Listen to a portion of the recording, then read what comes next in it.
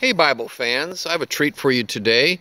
I received back a Rebind from Abba, A-B-B-A of Mexico, in their beautiful calfskin this week, courtesy of my friend Junior Zavelia, who is acting as a liaison with a Spanish-speaking company. He is fluent in both English and Spanish and will be glad to help you in that regard if you have an interest. I had a NIV from England rebound.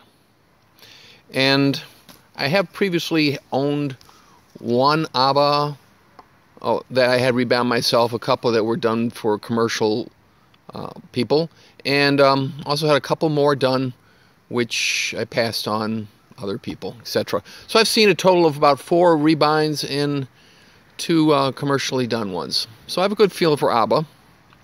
I had this done in their blue premium calfskin with calfskin liner, and this is the journal style. It's actually absolutely a unique Bible. They don't offer this normally, but it has 2 clasps. Let me get my hand over here. 2 clasps which actually hold it in. See that? Isn't that lovely? They actually slide under there. And here's the interior. The red calfskin that I told you about, corner work.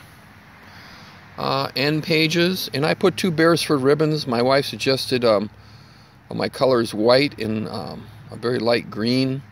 I like the white. I'm not sure. I might replace and put 2 whites in at a later point. This Bible is the Hodder Press large print reference NIV. We're using the anglicized NIV, and Allen itself used this to produce a premium Bible earlier. It's got nice paper, nice writing, just a nice block. And I don't have an NIV, so I had this done in the NIV. You can see this Bible is perimeter stitched, and it is edge lined or tabbed into the block. I'm not crazy about their end sheets. They're rather cheap, and I'm going to replace those. One criticism. Here's the spine. We have raised hubs in Abba. You can probably see there's a little gold extra around the Holy Bible. This is not the best gold that I've seen. It's not bad. It's comparable to some of our newer guys who are just learning how to do hot gold. Here's the rear. That's a water from the table. Sorry. Here we go. And here are the headbands. And they use a very plain headband, a white color. Seems to be their mark. This Bible came with 1 thin ribbon, and I replaced it with a 2 10mm Beresford, an easy process.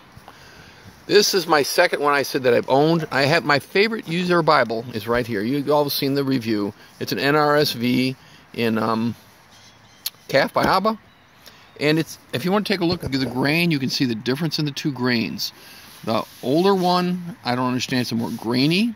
And the new one is a very, very smooth. And I've been told this is the premium.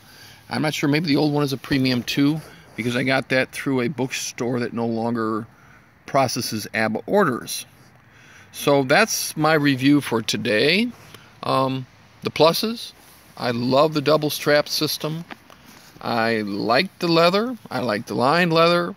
The negatives, end papers, head and tail bands, well, obviously cheap ribbon that you can replace. And a little problem with the gold gilting, but not extreme. That's it for today. God bless.